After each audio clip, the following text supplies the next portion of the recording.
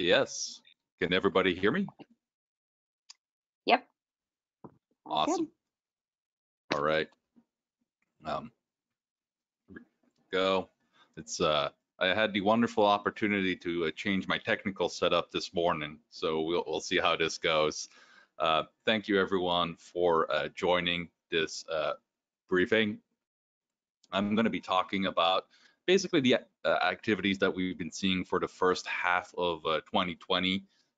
And a lot of that obviously has to do with COVID, and a lot of threat activity has been focused on COVID-19 related research, but that's really just the start of things, really.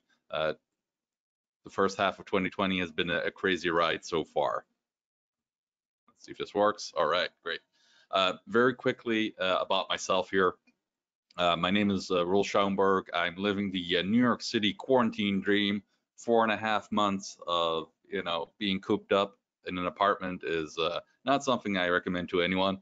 On the more technical side, I've been doing cybersecurity and intel for give or take 20 years. I've done everything from very hands-on technical work, reverse engineering, vulnerability research, campaign and actor tracking, incident response, all the way to building out intelligence programs. Most of my time has been spent on the defensive side, and most of it has been spent on the commercial side of things. So let's get into things. Here we kind of see the situation as it is today, and I apologize for the somewhat older numbers in here. It's not about the numbers in this graph, it's more about the situation in which we find ourselves. Now that COVID has been a thing for give or take 4 months in the US and even longer for certain countries outside of the States, right? We've had this prolonged pressure that we can feel on an individual level, on a company level, and basically on a societal level. Moreover, what does that actually mean? Right now that we're in this form of quarantine, at least most of us or many of us, all right, we're starting to feel the psychological effects of that. In addition to that, we are also starting to kind of wonder what is going on. If you read the news, it's very hard to tell what is actually going on, right? And we can feel that all the way up until into the government level, right? We see that there's a lot of geopolitical activity, and it kind of already goes back to March, if you will. You saw Russian leadership talk about how COVID would increase the chances of cyber conflict and cyber war. And if you spend any time, watching the Russians, that's generally somewhat of a sign that they're up to something whenever Russia talks about feeling vulnerable themselves. And at the same time, or around that time frame, you saw US leadership talk about how our battle readiness was not impacted in any way, shape, or form. I think in April, we saw Secretary Pompeo talk about how now, meaning this time of COVID, would not be the time to start conducting certain aggressive cyber operations. Think of sabotage attacks and whatnot. I'm not sure if those words were really listened to by some of the actors that we've seen out there, but it certainly sort of set the stage. And now that we're in the middle of July, and you look at the geopolitical situation and look at all this cyber activity, we are in very interesting times indeed.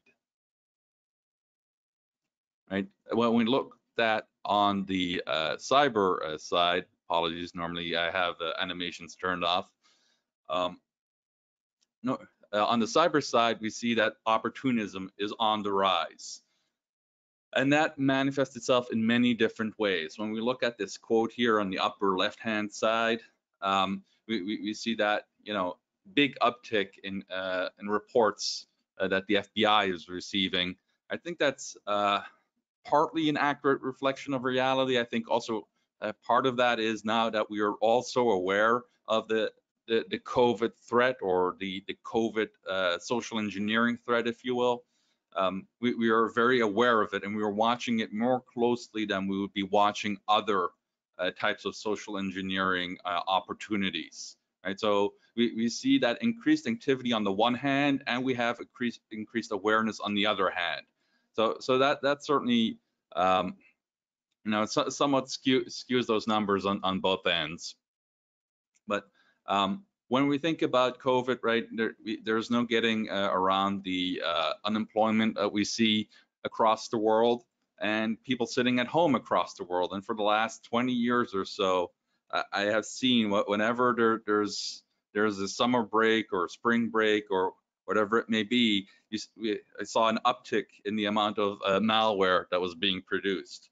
And now with so many people working from home all the time or taking class from home, that has become the new normal, or at least the temporary new normal. And when we look at the cybercrime ecosystem more specifically, what we see is that all these different actors, or a lot of them, are starting to specialize in a specific task. And I should add here that at CrowdStrike, we call a specific or presumed e-crime or cybercrime actor a spider, right? So as you can see on the slide, the slide touches on a couple different spiders. Those are all considered cybercrime teams. So these different cybercrime teams are starting to get more specialized. There's an actor we track as Mummy Spider, responsible for the Emotet botnet. And Emotet really is sort of the Akamai of malware delivery, if you will. But Mummy Spider really just does initial intrusion. Right? You may have seen, or you have likely seen their spam emails. Right? They also like injecting themselves into already existing email threads. Right? So that's sort of touching an environment, but that's specifically for the purpose of getting into the next environment, if you will. Really, their tasking is all around the initial intrusion. Then they sell off that access to some of the other teams that they work with. Right? So that's certainly a lot more professional than what we saw 5 years ago, let alone 10 years ago. And so it's that tasking really makes things a lot more interesting. Moreover, when you think about very specific tasking, that's effectively mimicking the way some of the nation state teams operate. And I think moving forward, what we're increasingly going to see is that continued evolution on the e-crime side, where the e-crime actors are going to be able to maintain a high operations tempo and get closer and closer to how the nation state actors operate. For sure, right, we can't ignore the fact that nation state teams have access to zero-day vulnerabilities or zero-day exploits and all that kind of good stuff. But operations tempo is arguably more important, right? If we assume that some of these cybercrime teams have time, right, to get into a specific organization, that kind of negates the necessary use of that zero-day exploit. Moreover, I should add here that what we're seeing a lot of, especially since 2018, is what we are calling big game hunting, which is the concept of targeted ransomware attacks against an organization. And it doesn't necessarily mean that the actor has an active interest in that or in this or that specific organization, but targeting organizations rather than individual machines. And then that allows the ransomware actor to ask for a much higher ransom demand. If you think back to, let's say, CryptoLocker back in 2013, that was a $600 ransom per box. Right? That's money, right? But if the attacker is able to ask for 100K or more, targeting an entire organization, that's really a much better return of investment for them. And kind of leading into that, right? Since that 2018 time frame that I mentioned, we're seeing that shift where more and more of these ransomware teams are targeting organizations, and that targeting really is very much hands-on keyboard. I mentioned Emotet by Mummy Spider just now. Let's take Wizard Spider here. which is kind of the king of the hill. Wizard Spider is responsible for malware tools such as the Ryuk ransomware, Anchor DNS, and TrickBot, which you likely have heard of as well. So let's say Wizard Spider buys access into an organization from Mummy Spider. It will generally first deploy the TrickBot malware. TrickBot is technically a piece of banking malware, but a better way of looking at it is really it's a piece of nation-state grade modular malware where the operators can push particular modules into the environment as they see fit. Then on the TrickBot side, there's tasking that relates to network reconnaissance, figuring out where the interesting intellectual property is, PII, backups, domain controllers, you name it. Then there's a handoff to a second person or team that actually may do some of that data exfiltration. Maybe they have a specific interest in the intellectual property of that particular target organization, depends. And after that part is completed, there is a handoff to another person or team along with the notes from the prior people that tell, that the handoff is to a person or team that's responsible for deploying the Ryuk ransomware into that target organization. Right, so that's again very specific tasking, even within a particular group or loose group within a threat actor. And again, that's really reminiscent of how most state actor teams work, and it also fundamentally changes the dynamics of defense. And this inherently means you are fighting against a team of people, which is very different from fighting, let's say, a WannaCry, right? To name one very well-known example. WannaCry was a worm, so if you knew how to counter the abilities of the worm, you were set. Countering the abilities of a set of people is an entirely different endeavor, right? So in 2020, hands-on keyboard operations are becoming the norm. And when we specifically look at the activity we see in North America, we see statistically, we see a lot more of that hands-on keyboard activity in the US than in the rest of the world. So I think that's partly because we are the tip of the spear as far as it comes to EDR and threat hunting and whatnot. And that really requires hands-on keyboard activity from the actor side, from the threat actor side, to be more effective. So we're really moving into the next stage of the game, if you will. In addition to all of that, and if the situation isn't already interesting enough, since basically the end of last year, we've seen a major shift in how these ransomware campaigns play out. Rather than just encrypting all the data in an environment and asking for a ransom, a lot of these teams are now also exfiltrating data and holding that data hostage or for ransom, whatever you want to call it, and basically threatening publication if the target organization doesn't pay up. Right? We see a number of these threat actors that have their own forums or blogs, or you name it, where they just push the stolen information. And for some of these target organizations, we're literally talking terabytes and terabytes of data that's being pushed.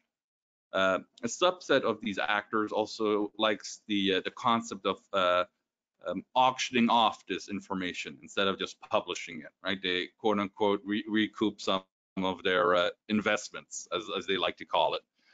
And on the screen, you can see this timeline. When we take a step back here, right, there's a couple things that are really very important to consider.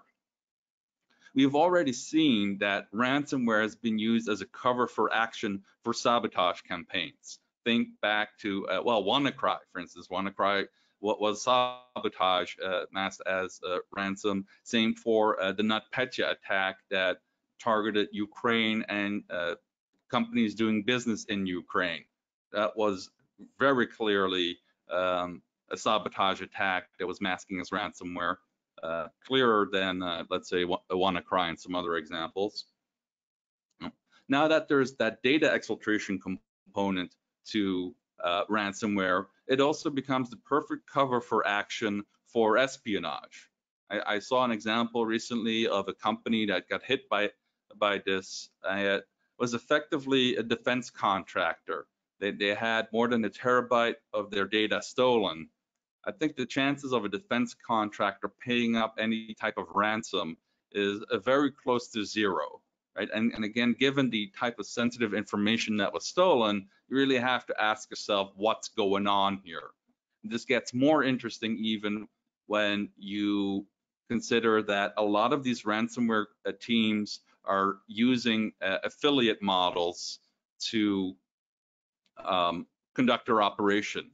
And that affiliate model means that even if we know who the developers of the ransomware are, we don't necessarily know who's operating the ransomware.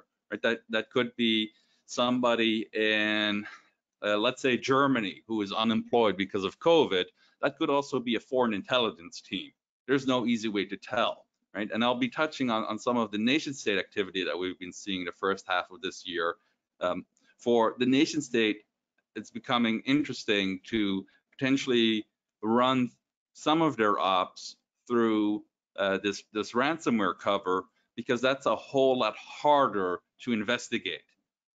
When you are in your environment and you realize, oh, this piece of malware belongs to Fancy Bear, Russian intelligence, you know you have a real problem.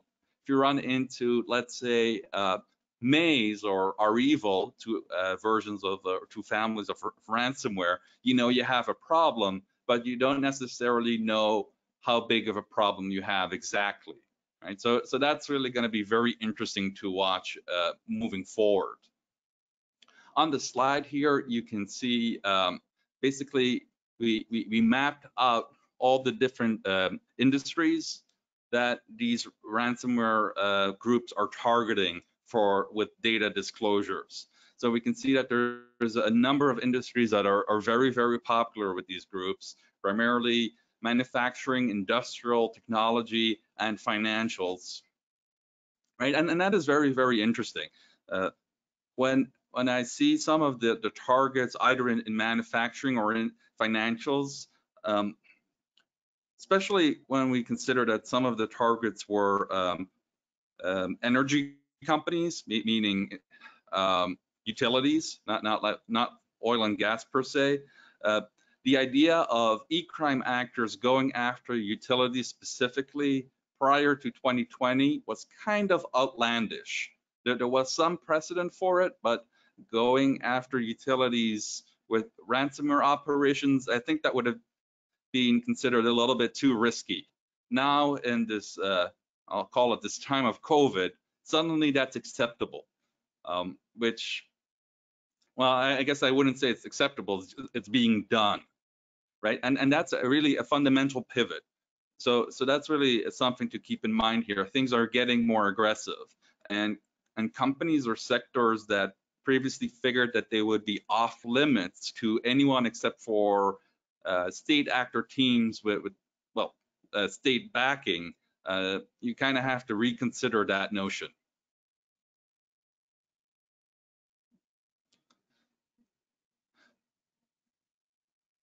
So next to that activity, which again really has ramped up considerably over the first half of 2020, we've seen an exponential rise in e-crime activity, and a lot of that e-crime ecosystem is really revolving around ransomware, with these criminal actors directly or indirectly supporting these hands-on keyboard ransomware operations. When we look at COVID-themed attacks over the first half of 2020, we can basically divide those up into four distinct silos. The first one is a web distribution, which involves strategic web compromise of websites ranging from health websites all the way to WordPress sites, which aren't nearly as exciting, I'd say. But as we keep in mind, right, every local entity has COVID-related websites, right? It's in the state and local level. maybe even per neighborhood. I've seen COVID-related websites, and that's something that's a clear target for some of these actors, as these websites aren't necessarily built with rigidity in mind. In many cases, they were just put up very quickly. And that second silo that's still active, especially on the phishing side.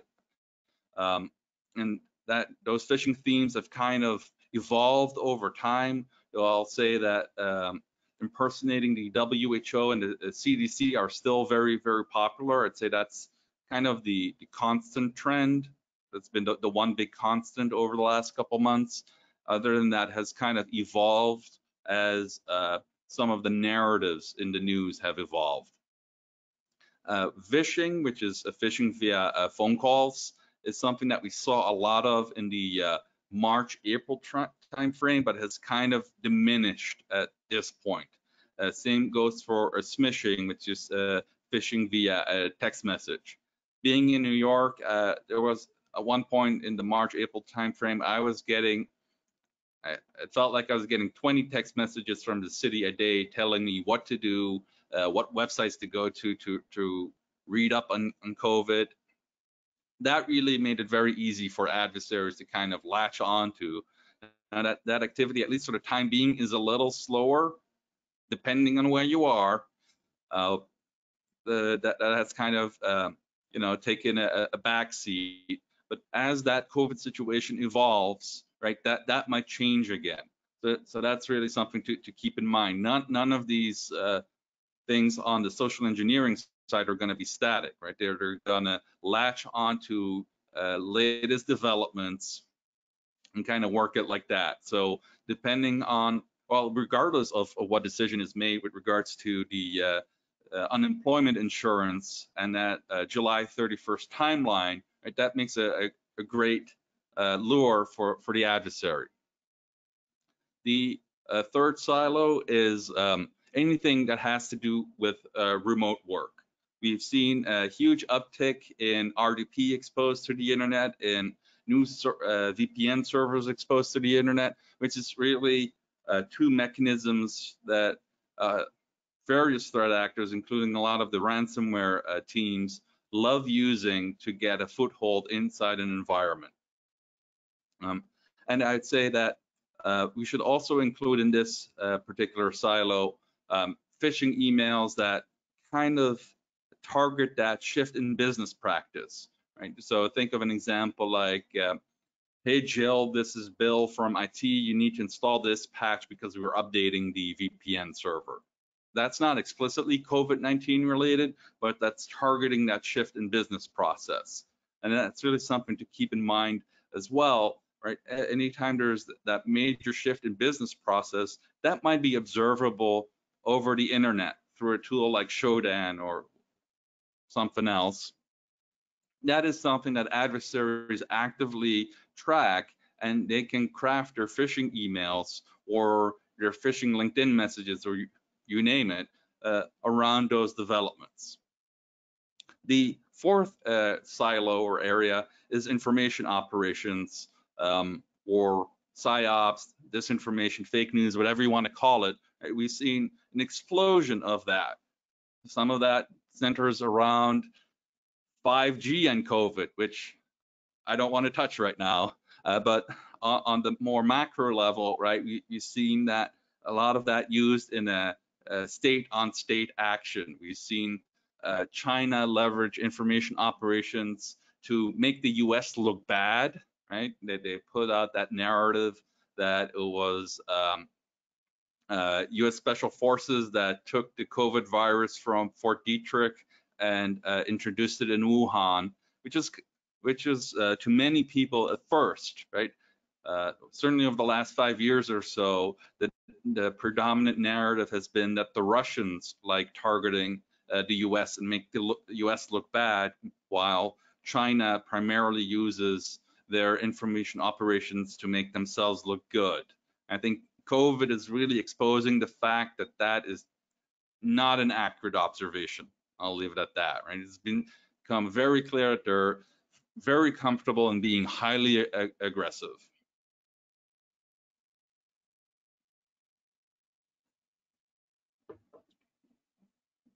So kind of pivoting back here and looking at some of these, the threats that we've seen really leverage that COVID-19 theme.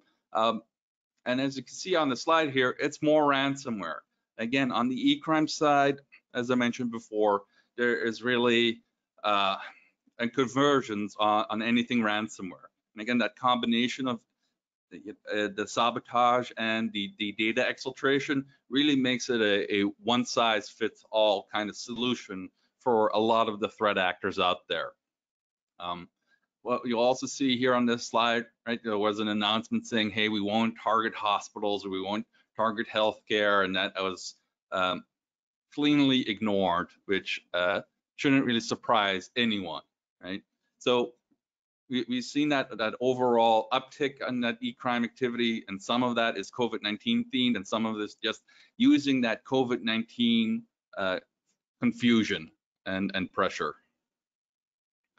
Very quickly here, I kind of touched on this already, right? When we look at things from the social engineering and phishing side, the CDC and WHO are basically the top two spoofed senders that we have observed. And as the situation evolves on the COVID side, we see those messages change as well. Some of the phishing messages that we've uncovered have been very different as they related to COVID. It may have been along the lines of, hey, this is your boss because of the COVID-19 situation. We unfortunately have to let you go. Please click here to complete your exit. Yeah, that's very, very nasty, and effective. Kind of continuing on here, just the different spoof sources that we see. And again, this really touches on everyone, right? Pretty much everybody in the country or even outside the country has some form of active interest in COVID-19. It makes it the great equalizer. Right? We've even seen some examples of leveraging that COVID-19 theme with people in the working for the federal government. Let me leave it at that. Right? I think as the lure is along the lines of getting them free pizza or something like that. Again, whatever works for the attackers. Kind of looking forward here on the e-crime side. I don't see anything become very, very different at this point in time. We're kind of in a sort of status quo, with the status quo being as the COVID-19 situation changes, the e-crime actors will adapt to it. They will adapt their messaging.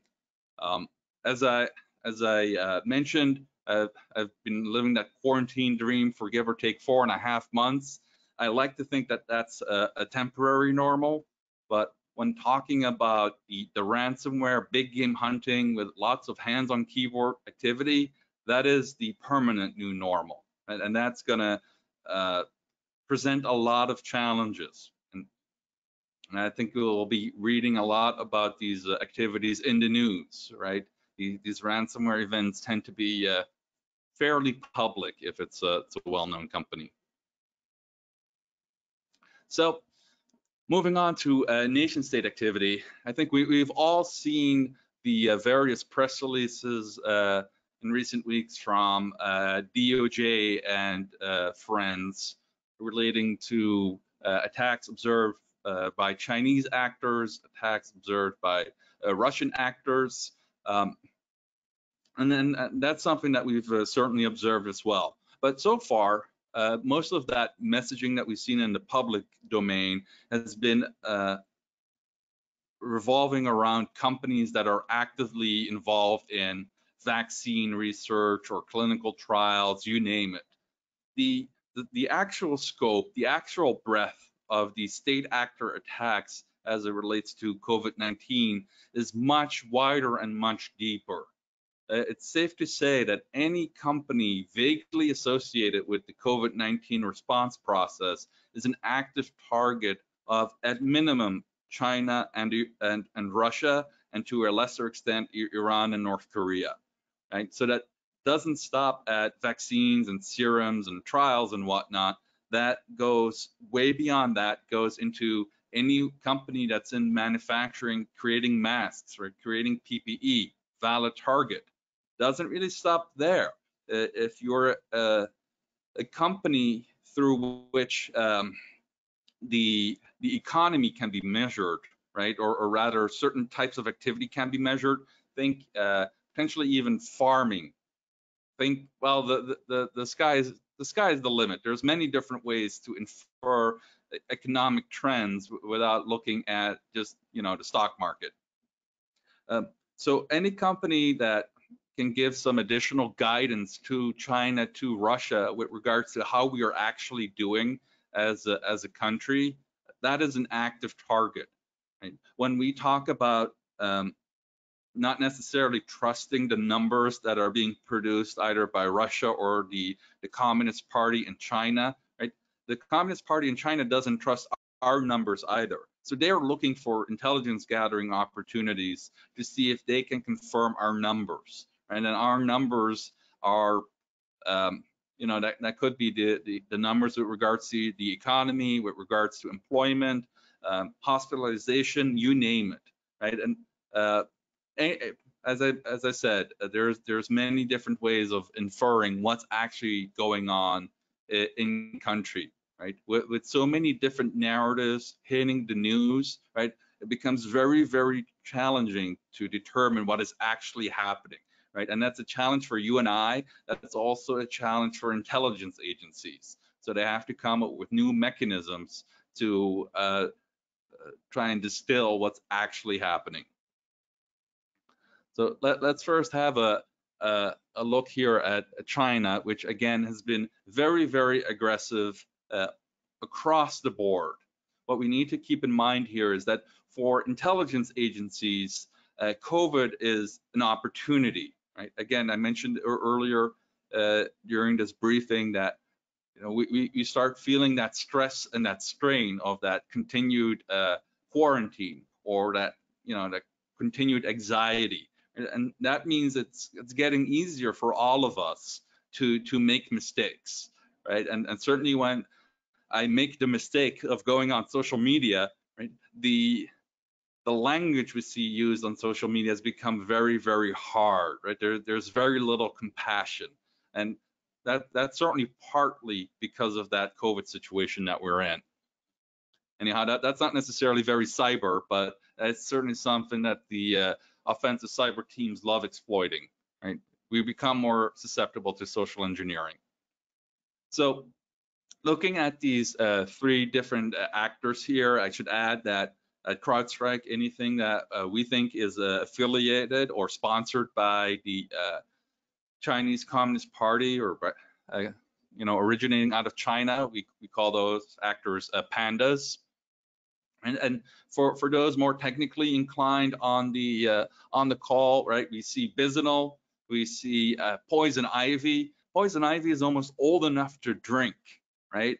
It was a rat developed by somebody out in Sweden, give or take 20 years ago, right? So see those tools used by state actors is something that person most certainly did not envision 20 years ago, right? And it's really all there to make that matter of attribution a little bit more complicated, because you're thinking, oh, this is commodity malware. This is no big deal, but this is actually what some of these state teams love using. In addition to that, the pirates have been around for well over a decade at this point. They know poison ivy inside and out, right? There is an advantage to that. They know all the intricacies, and they know how to work around whatever issues they may be facing. And the same thing goes for the Bisinol malware. Should also add here that the destroy rat leveraged by Mustang is also known as plugix. Right? Plugix is used by a ton of different Chinese APTs, right? So that too confuses the attribution part, right? Even if we have we reasonably know, oh, this piece of malware is only used by state teams out of this or that country, that still doesn't really provide the full attribution to a particular team. And you always want that attribution to a particular team so you have a much better understanding of motive, intent, and capability. Right? Some of these teams are strictly engaged in espionage, which is problematic, obviously, but is somewhat constrained, let's put it that way. Then we see other teams that are comfortable also deploying ransomware or sabotage mechanisms. That's a whole different ballgame, right? So that's really something to consider here. And so COVID, or the COVID crisis, has really been a way for different state actor teams as well as e-crime teams to differentiate themselves, right? Are they able to kind of rise to the challenge or to rise to the opportunity that's being presented by COVID, where on the one hand, there's new intelligence targets that need to be hit for getting that information, or more high priority intelligence targets, I should say, while at the same time trying to hit more targets because they're just more susceptible at this point in time. So that's really something to keep in mind. Also be aware, right, COVID isn't peacetime. We are at something in between peacetime and conflict time. When we think back to or even look at the conversations that are happening in the European Union right now, right? It's really, to some extent, it's still each country fighting their own fight, right? So even though I'm kind of talking about China and Russia for the most part at this point, it's really each country fighting for their own, right? Even in a place like the European Union, there's some form of struggle between countries getting resources, getting funds, getting other types of resources. I'll leave it at that. So that's really something to consider. We are not at peacetime. And I wanted to take a minute or two here specifically to call out Wicked Panda, also known as the Winty Group. These guys, or this team, I should say, really stepped it up. You can see on the slide here, technically very, very adept. But one thing that really stood out to me is some of the suspected operations they were performing in May and Taiwan, where we saw disinformation being pushed right around the same time that there was ongoing espionage activity by Winty, as well as actually ransomware that was pushed by Winty into 10 technology and energy or utility companies. Right? That's a very, very clear escalation, and it's a very, very clear development, right? That these types of multi-domain operations have historically only been associated with the Russian actors, right? Specifically when we think back to some of the 2016 activity, some of the activity we've seen in Ukraine. So seeing Wicked Panda make that leap is certainly something to be really, really aware of, right? And that was back in May, which feels like 2 years ago. Looking at the current geopolitical situation with China, right? This is a space that really needs watching continuously, right? This is consistently escalating, and if we're seeing ransomware deployed in tech and utilities in Taiwan, that could be a precursor to seeing that activity in other places, very similarly to where some of the Russian activity was first observed in Ukraine before it was observed in other countries. And briefly touching on Russia here, and I appreciate that I'm running somewhat low on time. We've seen Russia really step it up as well, which shouldn't really come as a surprise to anyone.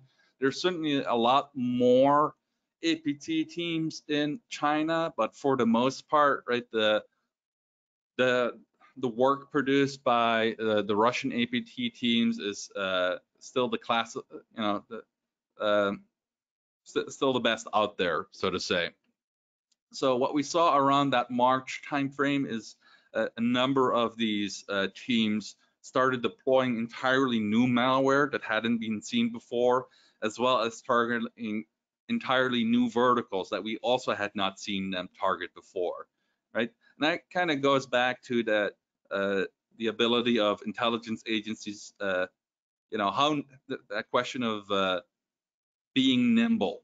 How, for a lot of intelligence agencies, that there's a fair amount of bureaucracy in how they can do their stuff. But we saw, the bears pivot quite well. So seeing them push that new malware, I'm speculating here, it was probably done because during that March timeframe, a lot of companies were transitioning to working from home.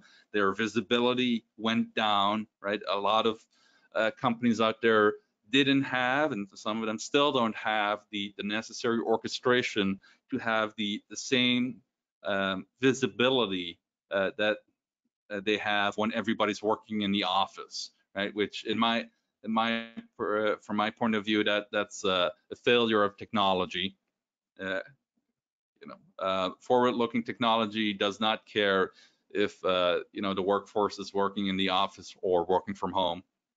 So deploying that malware right at that time was very opportunistic on their side, and we were still able to catch it, but I can only assume that some other security companies may have had a harder time doing that. And also targeting those new verticals that weren't necessarily pharmacy related or biotech, biomedical related, again, shows them being aware of the type of opportunity that was being presented to them.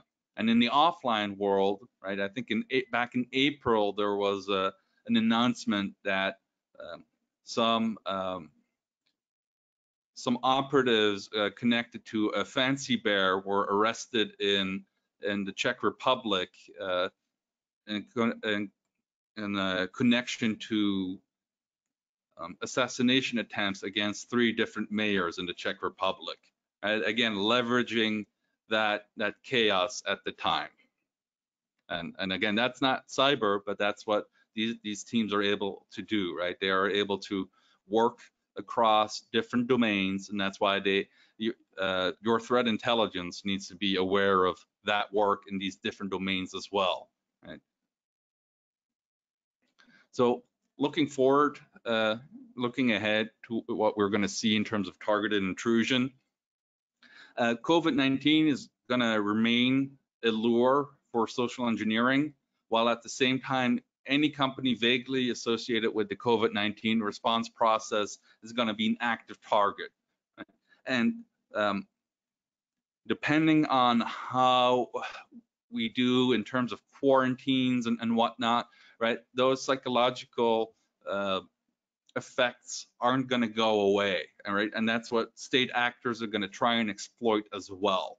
So looking ahead, there's really nothing but interesting times ahead, which really means that we need to step up our defenses more than ever, and need to be aware of the fact that, hey, we are vulnerable in these different categories, and this is where we need to spend some additional resources just to create that internal awareness. As I said, I intellectually appreciate that 4.5 months of quarantine has a psychological effect on me. It doesn't really, saying that doesn't negate that impact.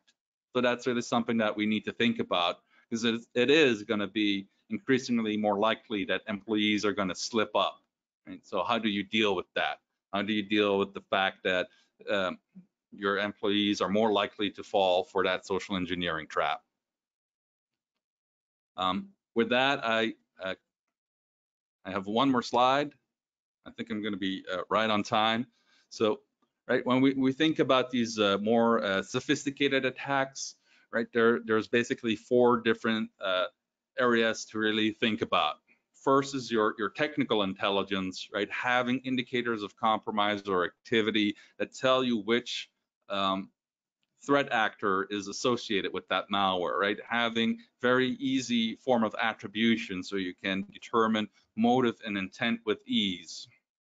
And that second area is really around intelligence reporting, having both technical intelligence that you can operationalize for your internal organization, for your threat hunting, for your IR, for your other engagements, as well as having more strategic and political intelligence reporting that allows you to make good business decisions. Right? Threat intelligence should also very much focus on the geopolitical situation, because things are getting increasingly spicy, and making good business decisions down the road is going to be impossible without that type of finished intelligence reporting at hand.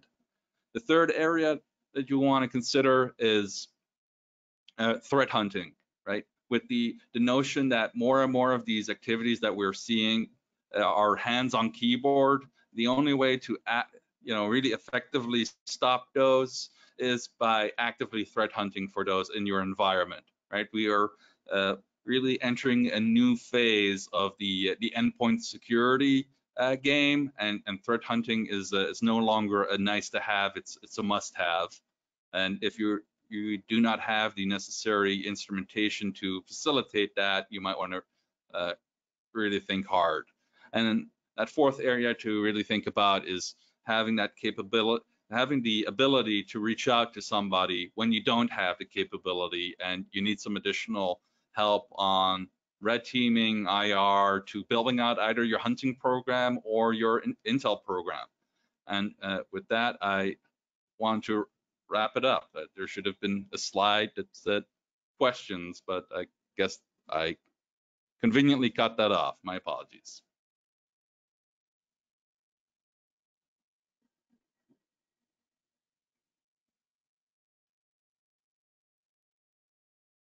Do we have any questions?